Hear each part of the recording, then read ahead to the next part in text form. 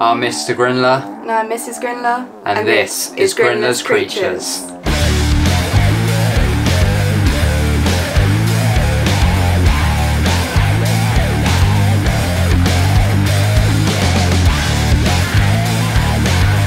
And welcome back to another episode of Grinler's Creatures. So we're looking a bit smarter than usual today because we've been to my brother's kid's christening, which is my niece and nephew, yeah. My niece and nephew's I'm taller christening. because I'm actually wearing heels. So. Yeah, she's got high heels on. I've actually got trousers and shoes on and just got a white shirt, no tie. Nearly as tall as you. Just a little bit casual. But yeah, I was really worried. Well, I still am quite worried if this video is going to get out on time because it's meant to come out in literally a couple of hours, so I best hurry up. Yeah. We've edited all the clips. We just needed to do the intro and outro, so I don't see why this won't be out today. But for today's episode, sorry, I need to get into that. For today's episode, we are going to be looking at the Monocentropus Balfouri, and we're going to be doing a communal feed. But I'm not going to say too much more because the video explains everything. So with that, I think we should go down to the table. Let's show you this Balfouri communal.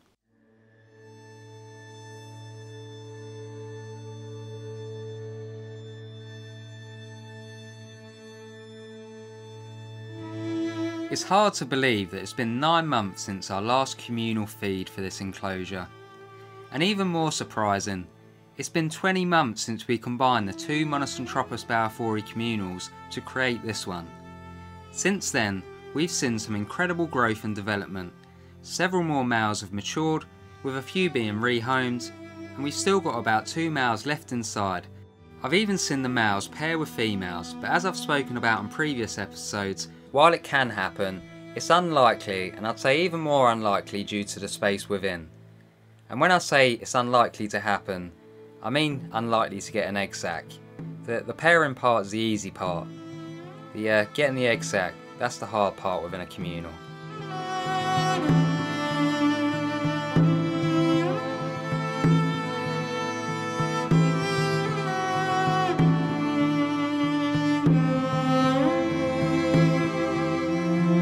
Unfortunately, I hate to say it, this will be the last ever communal feed for this tank.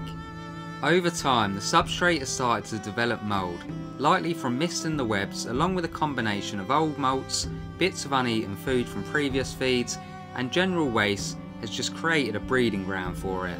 And if I'm honest, I wouldn't be surprised if there's a dead Balfouri or two buried deep down in those tunnels. Something I've encountered in previous communals. It's a natural part of the process, but it's a sign that this enclosure has run its course, and for me the most logical thing to do is get them out, recount them and rehouse them.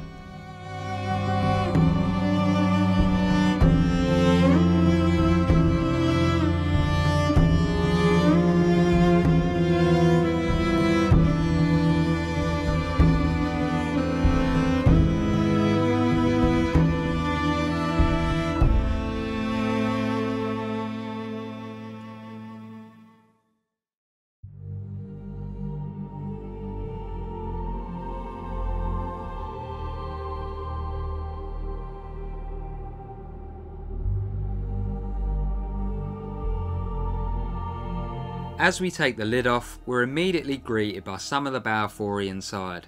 You can see a few in the tunnels, peeking out, while others are out and about exploring their home. This communal feed will be spread across 3 different sessions, all within a week, but all in this video. The reason? We don't want to overwhelm the enclosure with too many feeders at once. To me, I like to think this way is ensuring everyone gets a fair chance at a meal, but overall the amount of feeders that get added is rather big enough for each Balfouri to have a few, and by the next morning, all the feeders are gone. In previous enclosures, I've done it differently where there's feeders left for days after, but I find this way to be much better for this communal.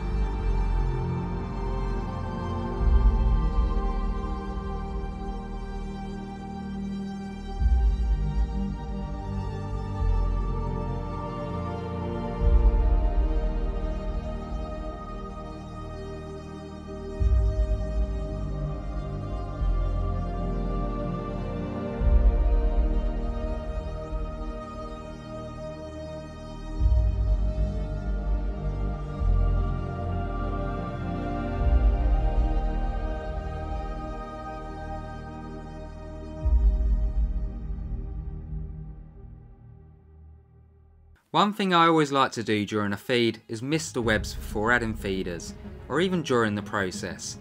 This is how the Balfouri will drink. On top of this, we would also give the communals water between feeds. With the next setup, I might bring back a designated drinking area that's less likely to be webbed over, although I know how these guys love to web everything in sight, but I'm thinking in an open area with nothing really to web, it could work.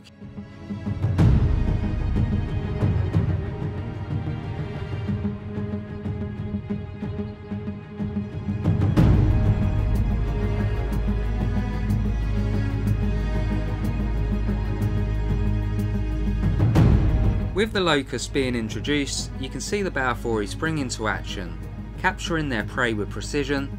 It's moments like this that remind me why communal keeping is so satisfying.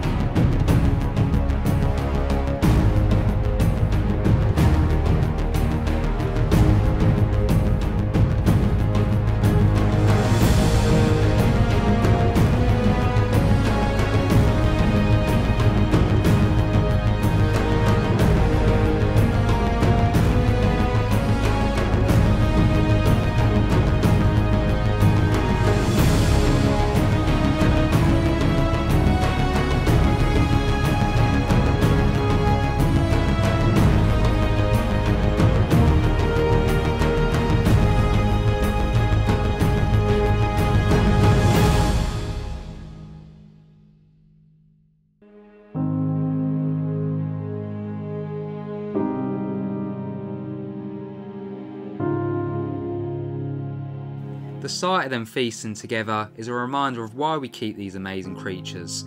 Scrap the feeding, the sight of just seeing them all together is why we keep them. The love I have for this species is just unreal. I still remember all them years back at the beginning of the hobby. I said to Craig, I'd love if there was, like a communal species, even more a species that webs massively. And within that day, he came back to me with a photo, and it was the Monocentropus Balfouri. I ordered 2 lots of 5 and I combined them, which then got combined down the line into this one. This journey that these alone have gone on has taught me the knowledge I needed for this species, hand-on experience over the years, and it's a special communal, and that's even more of a reason that they need a new home.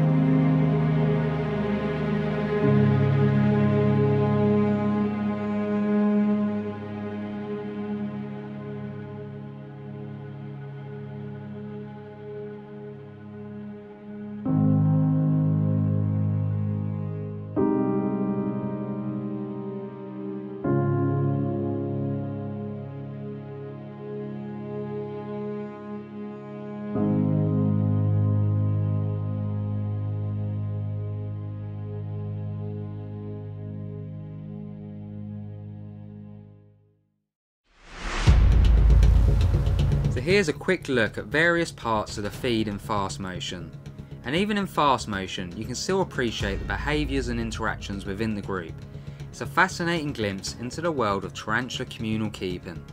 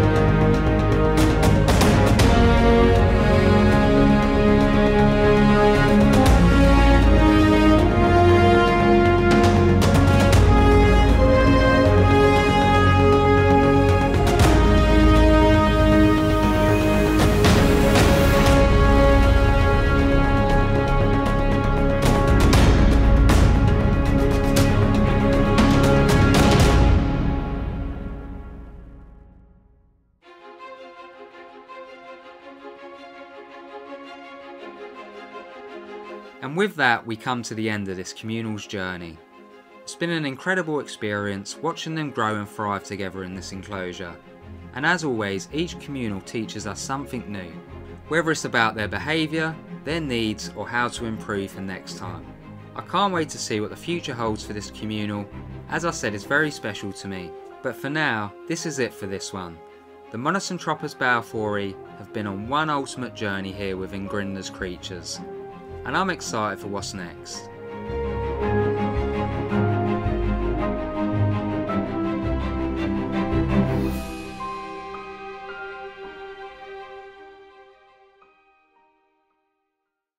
So I guess that wraps the video up here, guys. I've said everything I needed to say.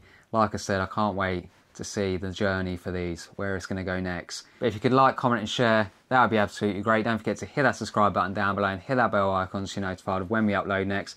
Don't forget, down in the description, the link for our link tree. It's got all our social medias on there. Now for the extra part. If you're after some enclosures, make sure you go check out arachnospace.com.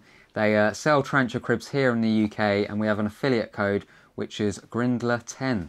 So make sure you go check that out. Put it up here. Yeah, we'll put it up here. But if you want some enclosures, make sure you use that code and get yourself 10% off, and it helps us as well. Helps us with the channel, getting more enclosures, and just progressing this channel. So yeah, I want to say a massive thank you to everyone that's used it so far. It's all about spreading them tarantula cribs across the UK, because yeah, I'm still amazed by them. But anyway, before I start blabbering on, as always, Mr. Grindla's done here. So is Mrs. Grindla. And so are all our creatures. And so is this tank for the very last time, until the new one. But yeah, the next video you see is going to be a re-house for these, and I cannot wait to show you guys. But yeah, have a great week, guys. You all deserve it. Peace. Bye.